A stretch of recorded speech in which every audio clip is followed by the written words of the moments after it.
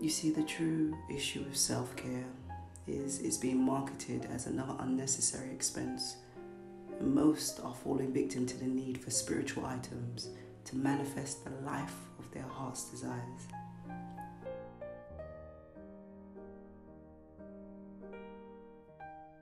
Through my experience, self-care is being able to create equilibrium in the mind first.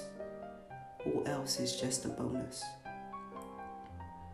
Simplicity does not mean cheap, nor a lack thereof. My life is actually very luxurious because I'm equipped with knowing how to take care of myself physically. My mentality is also changing because of my lifestyle choices. This is how I have acquired a new level of freedom.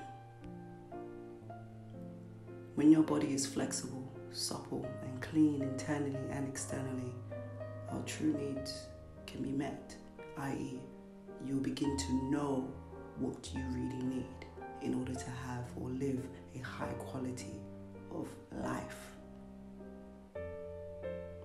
Using the bare minimum no longer means scarcity to me. To me, it shows true respect for what I have been given. When you no longer overcomplicate your life with material or external excess, keyword excess, okay, you can show up with joy and share some of your joy with others. You find joy in just having shelter, simple food, because you know you ate today or you will eat tomorrow.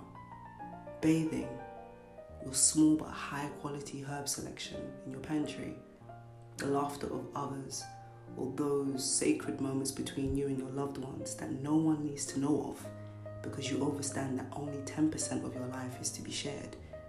There is so much power in this. For those of you new to this brand, Mutulu, I'm not alkaline. I am that I am. Eating alkaline food is just what I do for me and my family. This does not afford you a happily ever after. However, it will bring reality to the forefront of your mind, and this is the foundation for true liberation. Pride yourself. I encourage you to do this. Pride yourself on the way you truly feel about yourself without a label.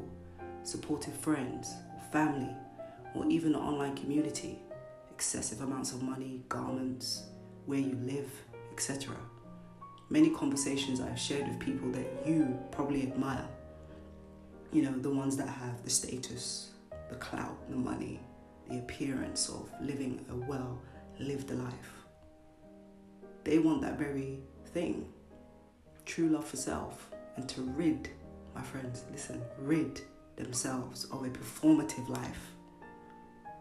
I tell you all the time in my lives and wherever else I can with my private conversations that I have with some of you, be authentic. It always fucking wins.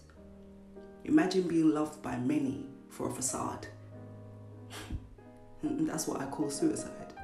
Because anything you attract under false pretense will manifest as guilt, shame, anger, self-sabotage, and a partner that just isn't for you. You'll probably be in a job, my friend, that isn't for you, or career. This is what I call hell on earth. This is my experience most days that I'm sharing in video form with you. Remember, don't be like Mutulu. Be who you are ordained to be. Now, remember, my dear, no unsolicited advice or disrespectful comments will be given on this page. Please share your thoughts on your own page. Hello. As I take joy in blocking you and your other preying accounts, even the ones that you send over here, your friends and them. I truly encourage you to go and drink some iron because your mentality is way off. You have some severe issues.